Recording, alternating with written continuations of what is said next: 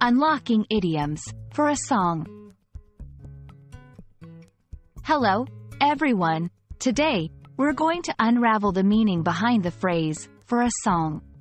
This idiom is a colorful part of the English language, and understanding it will not only enhance your vocabulary but also give you insight into the cultural nuances of English-speaking countries.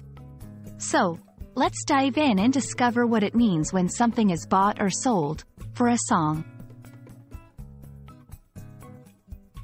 The phrase, for a song, means to buy or obtain something at a very low price, much less than its actual value. Imagine getting something for the price of a cheap song. It's a metaphorical expression suggesting that the item is as inexpensive as a simple tune. The idiom, for a song, has been part of the English language for centuries, with its first recorded use dating back to the 16th century. It is believed to come from the days when musical performances were common but not highly valued in monetary terms, thus linking the idea of songs to low cost. To help you understand how to use for a song, let's look at some examples. I can't believe I bought this vintage car for a song. It was such a great deal. During the clearance sale, shoppers could buy designer clothes for a song.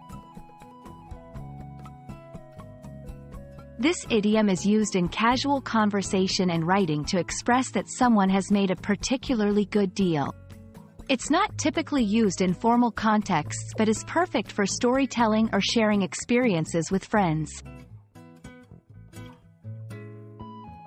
A common misunderstanding might occur if someone takes the phrase literally. Remember, for a song is not about music transactions, it's about getting a bargain. So, when you hear it, think of exceptional deals, not literal songs.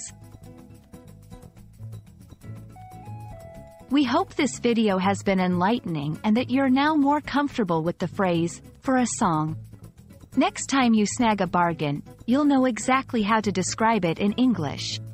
Keep practicing, and you'll be speaking like a native in no time. Thanks for watching, and see you in the next video.